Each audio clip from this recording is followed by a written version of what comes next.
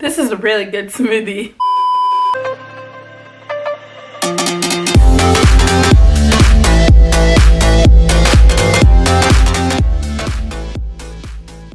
Hey guys, it's your host, so now you know, and this week I'm doing a smoothies with Sarah. So the topic for this week, it's going to be Black Panther. Recently on February 18th, I saw Black Panther, and let me tell you, it was a phenomenal movie. 10 out of 10, go watch it. So for all of my friends who don't know what Black Panther is, I'm going to read a small description of what the movie's about.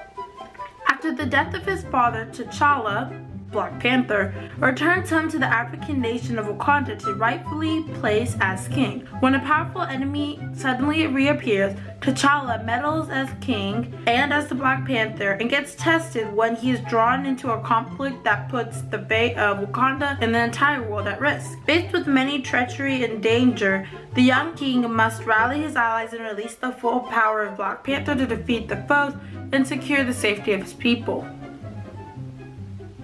The director is Ryan Coogler. Chadwick Boseman plays Black Panther. Something that's really hit me about the movie is the message behind the movie. In my interpretation of the message is sharing is caring. And I'm not sound cheesy, but hear me out. Now, the city of Wakanda has a supplement of this metal called vibranium, which is the hardest metal in the world, and they have it all contained in, but they don't want to share with anyone because they're afraid that their weapons will be used for bad. But they haven't given people the chance to see if their weapons will be used for good. They don't allow outsiders as a country, and even though they're a first world country, they pose as the third world country when they go to like the UN. Now the villain in this movie is not like any other villain. Yes, he's out for T'Challa, but he's bringing the point of you have all these weapons, why aren't you sharing it with everyone? But the villain also wants to use these weapons for bad things. If you hear the background story of the villain, you would understand what I'm coming from, but making a really good point, and that's what brings Wakanda apart. There's a side where people want to stay and continue to keep their weapons a secret, and then the side like, he makes a good point, we should share our weapons, and they start a war and they start fighting. Now, this starts a war and everyone fights. Then they realize that this is a country of love, and this is a country of unity, and it brings everyone together. And that's what I really liked, because happy endings are the best ending. Hashtag Wakanda forever. So there was a line in the movie that really hit me and my mom, and it was the leaders of the two groups were fighting. The general, who was fighting for Wakanda to stay safe and protected, and the chief, who was providing for Wakanda to share their secrets, they were in love with each other, and so they were head-to-head fighting with each other, and the chief said, "Will you kill me, my love?" And the general said, "For Wakanda, yes." And this really showed you want to stand up for what you believe in, and that's a really big thing in art. It's because some of us, I feel like myself and some of my friends, we stay in clothes and we have a say in something that could really benefit everyone, but we don't say it. Stand up for what you believe in, because it can change the whole world. And the chief dropped his weapon after the general said, "For Wakanda, yes," because he realized, yes, this is where my roots are. This is where I've been born and raised. I don't want my family to be torn apart over a silly, stupid thing. So they all rise together and they compromise. Compromisation is key. Perfect. They made a really good point about that. Okay, so now for the action part. CGI. Let me thank you, CGI. Now, some of you guys might not know what CGI is, but no need to fret, because I'm going to explain it to you.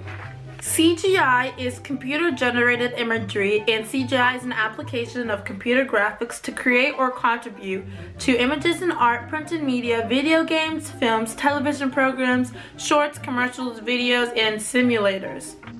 I want to say that CGI is what makes action scenes and anything in Marvel movies so realistic, and I adore it so. The action scenes were so intense. It kept us on our seats the whole entire time. The way the Black Panther placed on his suit, it wasn't like it's simple, slip it on. Like, he had a necklace, made the suit go all over his body. CGI did a wonderful job making it look realistic, and all the technology, it's like they're foreshadowing what our world will be like in 2050. It was really good. Spot on. Good job, Marvel.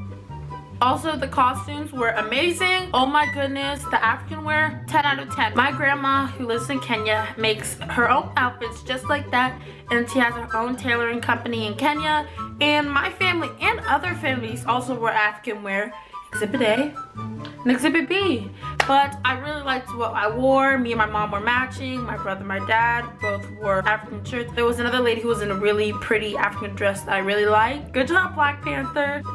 They also created a whole entire language for this movie. It's not like Swahili from Africa. I think it was really cool how they did it for this movie. This is Marvel's first superhero movie that has a black superhero, and it shows that color shouldn't define us, what we do. Great job, Marvel. This movie is gonna spark a lot of discussions, and I think on my end, it's gonna spark the discussion of how we should share our resources more. I really enjoyed this movie, and you guys should totally go check it out. I guarantee you will enjoy it, even if you don't like superhero movies. Spot on. Go see the movie. Comment down below what you thought of the movie or what you're expecting for the movie to be like if you haven't go see it, even though I recommend you seeing it.